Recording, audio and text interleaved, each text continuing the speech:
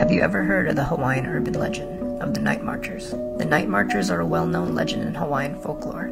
According to the legend, they are a ghost of ancient Hawaiian warriors who marched through the night in a solemn procession, carrying torches and weapons, and chanting their battle cries.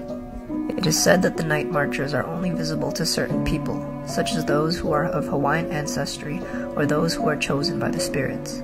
Those who encounter the Night Marchers are said to be in grave danger, as they are believed to be a warning of impending death or misfortune. According to the legend, the Night Marchers follow ancient paths that run throughout the islands, and they are most often seen near ancient burial grounds or other sacred sites. It is said that they are particularly active during the nights of the full moon, and that they will not harm those who show them respect and avoid looking directly at them. There are many stories of encounters with the Night Marchers, and some people believe that they have been visited by the spirits in dreams or other supernatural experiences.